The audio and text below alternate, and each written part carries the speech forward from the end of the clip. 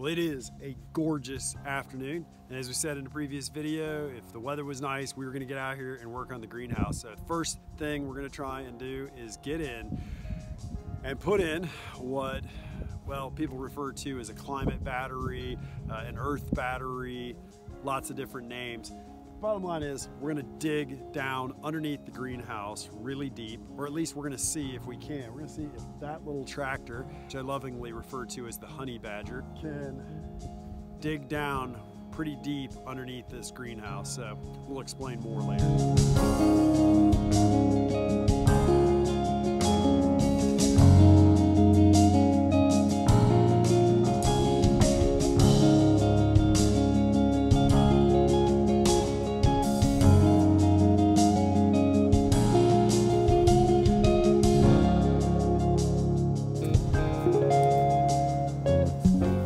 That's gonna have to do it for tonight.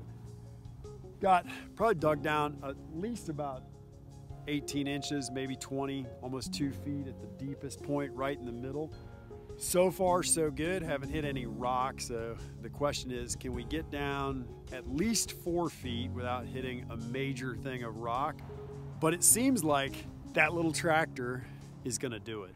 Unfortunately, we didn't get out here and shoot any video yesterday when it was really beautiful out, but did spend the entire day on the tractor digging this hole underneath the greenhouse. Got down to about 3.5 feet at the near end here, and then of course sloping out because we got to keep digging out and being able to back the tractor out of here. So we're gonna go and just show you real quick some video of the hole itself, and unfortunately that it's turning into a pond now. And we're gonna head inside in the shop. I'm gonna try and just draw this out and show exactly what this earth battery or climate battery system, how it's supposed to function and what we're hoping to do as we move forward on this greenhouse project. Well, as you can see, unfortunately, we got an entire day of rain, and this is how much it has amounted to in the bottom of this hole. This is really going to delay progress on this project. I had to start on it yesterday. I mean, got to work on it when we can work on it, and so hopefully it will. Maybe we'll get a stretch without rain and some good sunny days,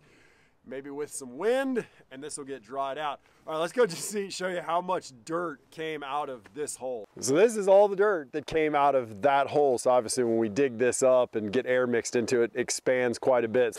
This is a pretty big pile of dirt from that hole. All right, we're gonna go inside the shop now. Well, first thing I wanna do is try and talk through this earth battery system or climate battery system that we're putting in under the greenhouse.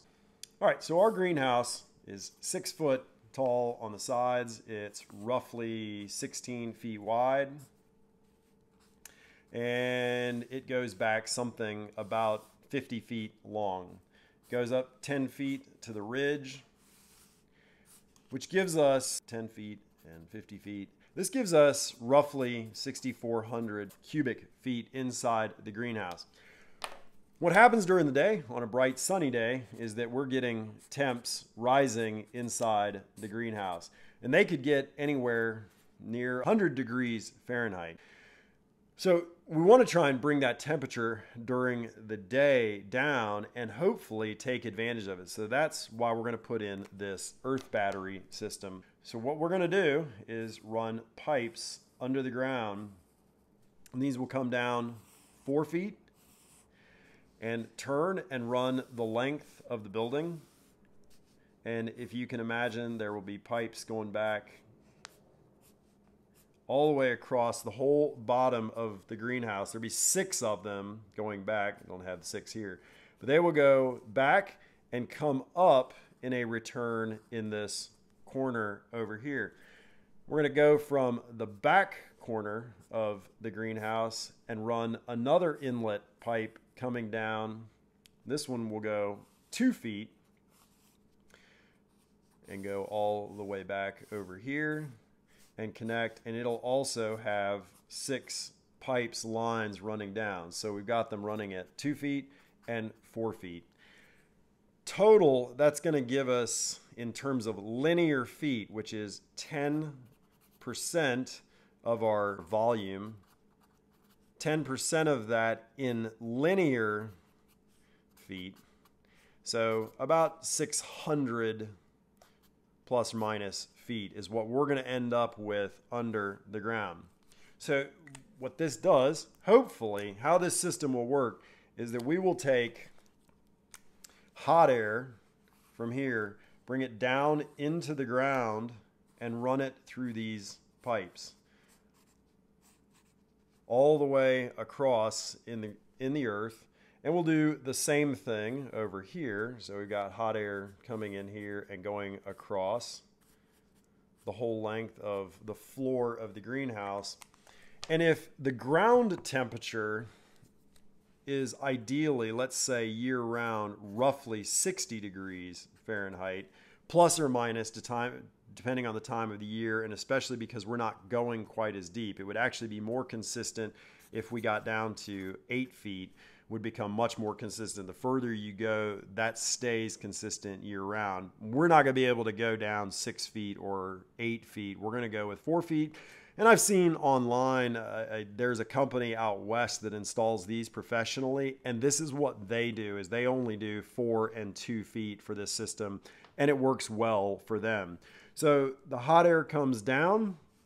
As it moves across these pipes in the earth, it will come back out at a much cooler temperature into the greenhouse. So we've got evaporative cooling as that hot, humid air is coming across these pipes and eventually work their way back up.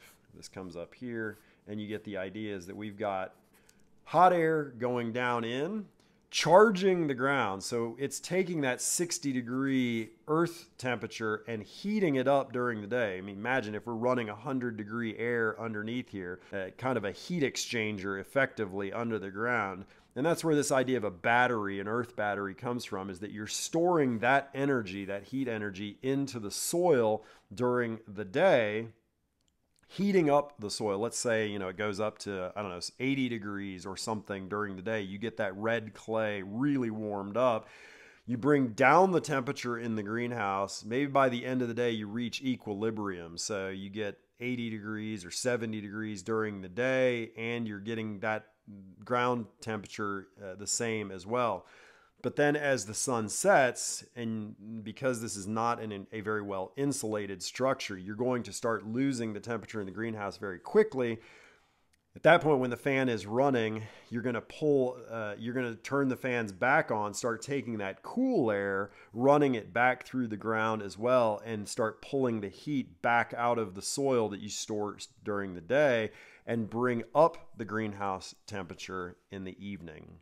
Well, that is an attempt to explain this earth battery system that we're putting in underneath the greenhouse. We'll bring you along each week as we're doing this, as we're able to. Unfortunately, that rain is a major setback in digging the hole for us. And this is a place where if you had a backhoe, it would be much easier. But we have a tractor, so we are not going to expend the money on renting a backhoe to do it. We'll just have to be patient and dig it as we can. And we'll explain this whole process as we go, but just wanted to show you what we're up to, what we've been doing this week, and what will be happening coming up. What else we're going to do? Well, we got to order seeds. So we're going through catalogs, picking all the seeds that Isaac is going to be growing out for vegetable starch. So that's pretty exciting. Well, that's it for this week. I hope everyone has a terrific week ahead. And until the next video from here at St. Isidore's Farm, take care and God bless.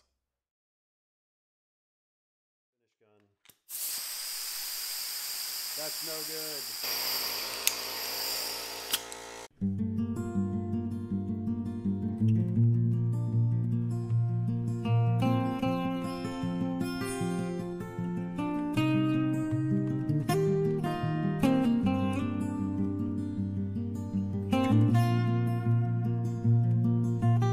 All right, the test. No leak. See if it works. Perfect. Well, crazy that repairing these two little plastic parts costs something like $50 on Amazon, but considering this thing's about $120 still, grateful that we have access to those parts, and as easy as they were, quick repair, and we are back in business.